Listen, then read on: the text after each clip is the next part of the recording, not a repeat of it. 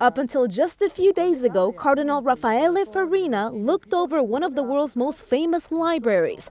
But now he'll no longer head the Vatican's Apostolic Library or its secret archive. The Cardinal actually decided to retire as his 80th birthday approaches in September. So now Benedict XVI is looking for someone else to take over that job. That won't be easy though, since Farina has a very extensive cultural background.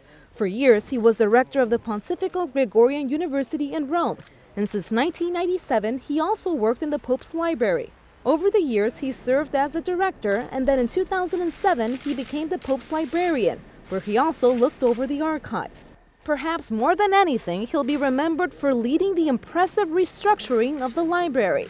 For 3 years, it closed its doors and was completely modernized to improve safety and to prevent the misplacement of volumes.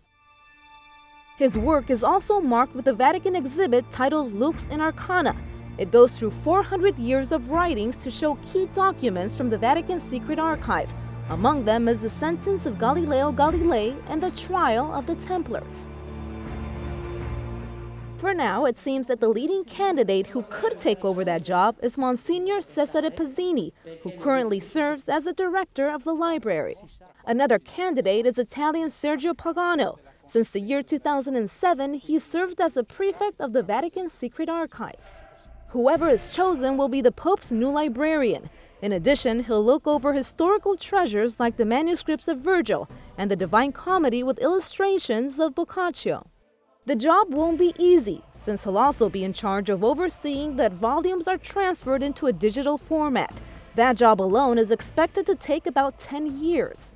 The end result, though, definitely won't go unnoticed. Every year, about 20,000 PhD students from all religions and from about 60 countries go through the doors of the Vatican's Apostolic Library to do research with books and treasures that are truly one of a kind.